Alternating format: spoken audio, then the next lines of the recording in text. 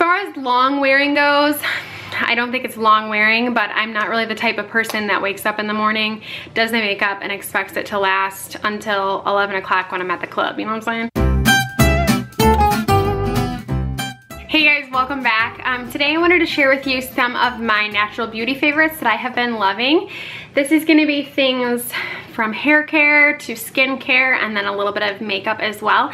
So if you're not already subscribed, please subscribe down below. My name's Jamie. I'd love to get to know you better over here on my community. All right, so let's start off with hair products. I got the chop, guys, chopped it all off. So with that, I have definitely been trying to, I've had to style it more. I've had to stay on top of washing it, and it's been a fun adventure. And so I have discovered some hair products that I've really been liking, and these are all natural. These are affordable, and they are available local for you guys as well. Thumbs up if you guys love affordable, local, all natural products, because I definitely do. So this is the Acure Ultra Hydrating Conditioner, and it is like $9 at Target.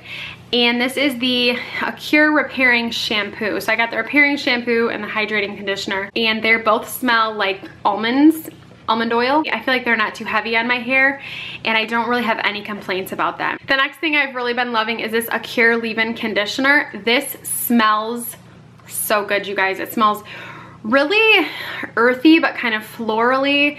It's not heavy on patchouli or anything like that. Some people really like that. I tend to stray a little bit away from patchouli. It's not my favorite, but I know a lot of all natural products really have a lot of that in there.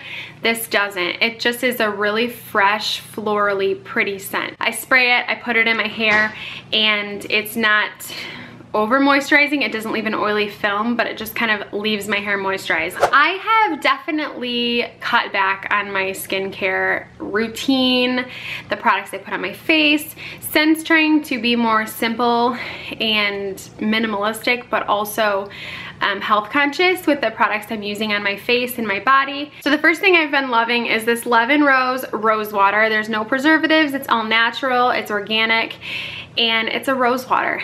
It will not break your bank.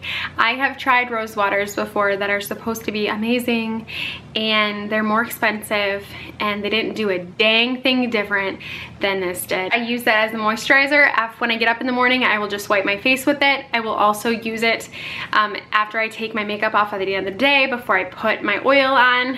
It's just so nice. It's a nice toner, it's a nice moisturizer. It's just really nice. The second product is also by Leven Rose, and this is their pumpkin seed oil. Now I tried jojoba oil because I know it's supposed to be similar to like the oils that you have in your face, and it was a little too heavy for me. I have also tried argan oil, and I kind of had the same reaction as well to that. And so I was reading up, and pumpkin seed oil came up. It's got amazing benefits for your skin. It balances my skin tone. It plumps my skin. I feel like it moisturizes my skin, but it is not oily by any means. Like, it's an oil, but it doesn't feel oily on my skin. It sinks in and then it's done, you know? So I love this pumpkin seed oil. This is amazing. This is definitely one of my favorite things to use on my face. The last face product that I love is by Acure. You can tell I like them. It's available and affordable. This is their brightening face mask. I really like this. Forewarning, this is very green. You put it on your skin and it is real green. This is just really nice if you just want to have a nice mask and you want your face to feel fresh and rejuvenated. This is a good one. All right guys, so my last category is current makeup or cosmetics that I am using right now that I love. The first thing is this Eco Brow. This is kind of like a brow, it says defining wax, but I don't feel like it's waxy at all. It's a pomade. It's not as pigmented as the Anastasia pomade, which I'm okay with. Like, it was so pigmented, I'd put it on and all of a sudden I'd have like this pin-up eyebrow, and I wasn't trying to do that. But it is really pigmented. It's affordable. This is in the color Sharon, which is their light brunette, more of like an ashy color. I really like this. It's what I have on my eyebrows right now. The next thing I've been loving is this pressed blush from Lily Lolo, which is another all-natural company. This is in the color Just Peachy, and this color is everything. If I could pick one blush to have for my skin tone, it would be this color. It's what I have on right now.